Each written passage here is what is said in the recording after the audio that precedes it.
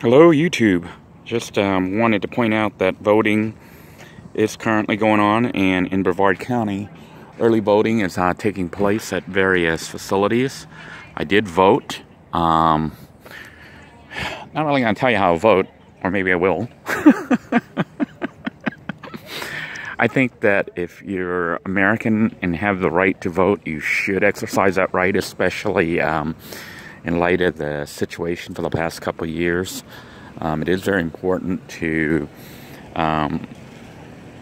take advantage of the opportunity to voice your opinions and your concerns and your interests when they give you this opportunity to vote.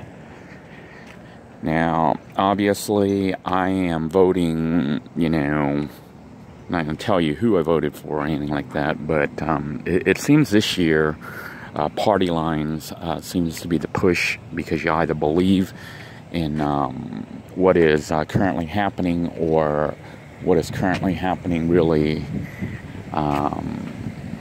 has affected you severely. And in my case, because I married a foreigner, from Argentina, even though she's legal, and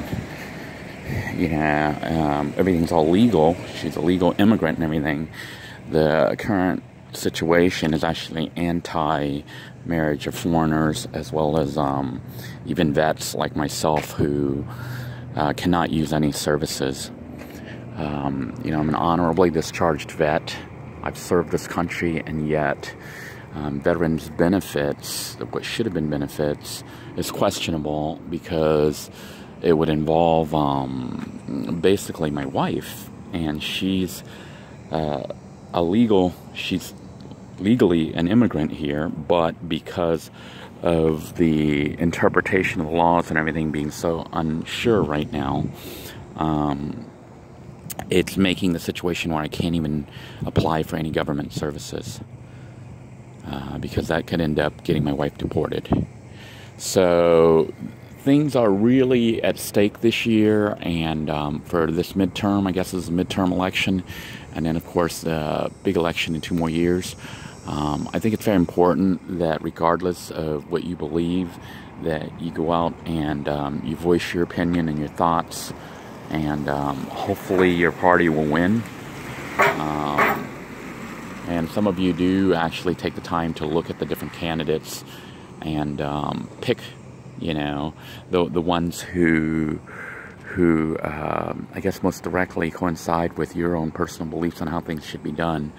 But because of the current atmosphere, I really doubt very many people will be doing that, just because things seem to be very much black and white nowadays, and there's no grays anymore.